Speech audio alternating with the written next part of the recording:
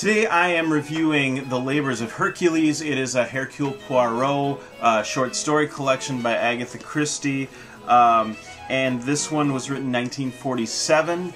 It's an interesting kind of exploration for Christie because she follows the 12 Labours of Hercules. So there are 12 corresponding chapters. Now, Hercules, of course, is the character from Greek and Roman mythology, whom Hercule Poirot is named after, Hercule Hercules. The fact that he bears very little physical resemblance to his classical counterpart doesn't really matter in this case, because both characters have a relentlessness about them that they have in common. Both have an objective, and both pursue it until they complete that objective. And so Poirot decides he's starting to get older. We saw in The Hollow he's got a weekend house. He's trying to kind of take it easy. In this one he says that he is going to only solve 12 more cases and that they have to in some way relate to the 12 Labours of Hercules. Okay, so what are the 12 labors, or the 12 tasks that Hercules has to accomplish? First of all, he has to slay the Nemean lion and bring back its skin. He has to slay the 9-headed Lernaean hydra. He has to capture the golden stag of Artemis. He has to capture the Ermanthian boar. He has to clean the Augean stables in a single day. He also has to slay the Stymphalian birds, capture the Cretan bull, steal the mares of Diomedes, obtain the girdle of the Amazon warrior queen Hippolyta, obtain the cattle of the monster Geryon, and steal the apples of Hesperides, which were hidden by Atlas. And then, in his final task, he has to capture Cerberus, the guardian dog of Hades. And he can't use any weapons. He's got to bring it back with him.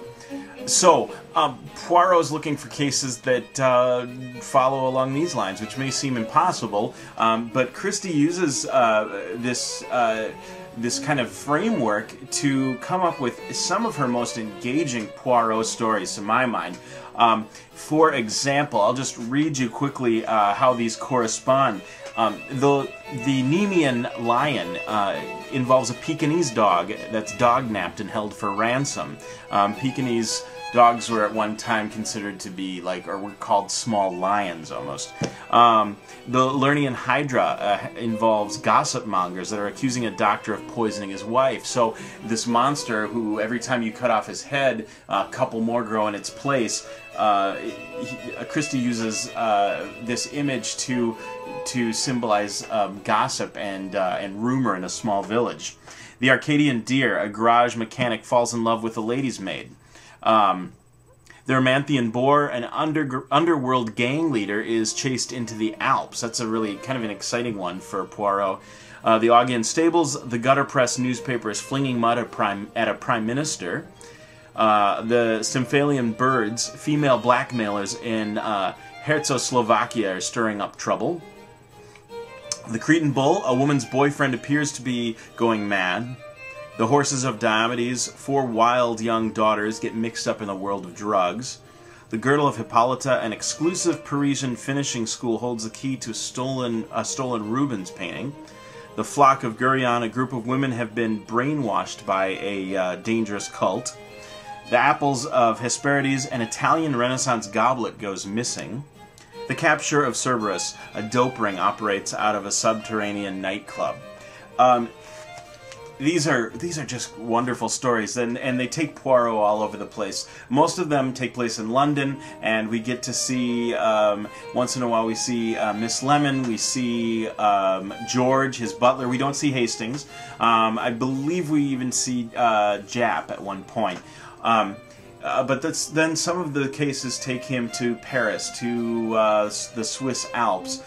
So he's traveling all over the place in this collection, and these stories are amazing and a lot of fun because I think by subjecting herself to a framework as rigid as following these 12 labors, Christie actually is able to exercise more creativity, which I think is often the case. When we have, sometimes when we have limitations, it forces our creative minds to work harder. So in this case, particularly the story where these women get involved in this cult, very unlike Christie, and the ways that Christie works with Poirot in and through these plots, and how he solves them is just very clever.